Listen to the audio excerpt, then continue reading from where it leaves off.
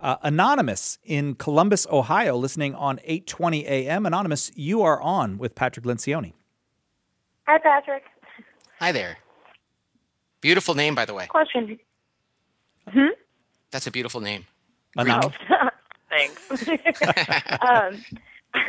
I'm a Catholic school teacher who's kind of at the bottom of the totem pole as far as hierarchy goes in her school. I'm one of the newer ones.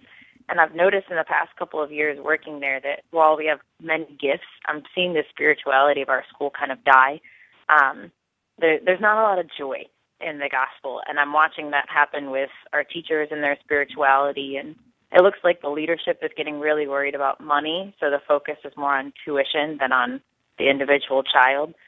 And I've been praying on that and feeling really unrestful about it. And I'm trying to figure out how to bring some of those concerns up to my principal and to our pastor without sounding like I'm telling them they're not doing a good job. Like how to maybe shed a light on something we have a need for that I'd like to help with without putting them on the defensive or making them think that I'm accusing them of not doing a good job at their job. That's a beautiful desire, and I do have some advice about that. I'm a big believer in managing upward, and I think the issue is humility and the kind truth. And much of my career was predicated on me being the guy. People used to shove me into the CEO's office and say, "You tell him," and I'd be like, "You work for him. I don't work for him." Yeah, but he listens to you.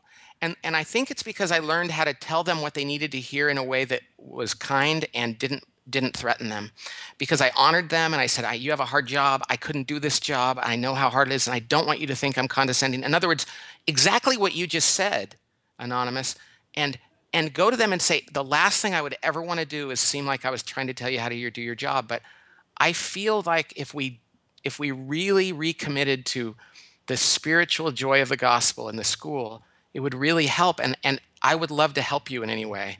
And I will put myself at your disposal to do that.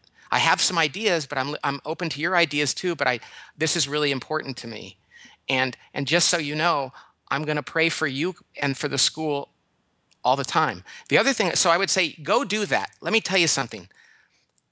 One time out of 100, somebody's going to get fired for doing that. 50 times out of 100, they're going to ignore it. 40 times, they're going to go, "That's so wonderful, let me help you."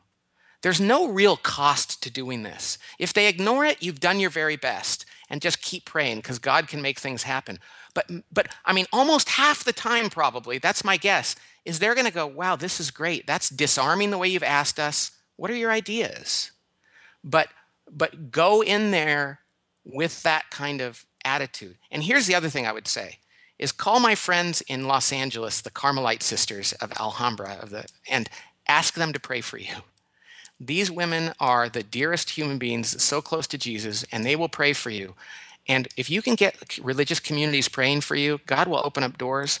I think sometimes God is just like, "Why aren't you people asking me to help you? I will help you." So it sounds like you're already there. It sounds like you're doing the right things.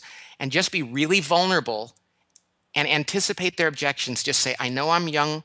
I know I'm not at the top of the hierarchy, and I know I don't want to make you think I'm criticizing you. I'm here to help you," and they will probably love you for that. Okay. Thank you so much. I appreciate it. Sure. God bless you.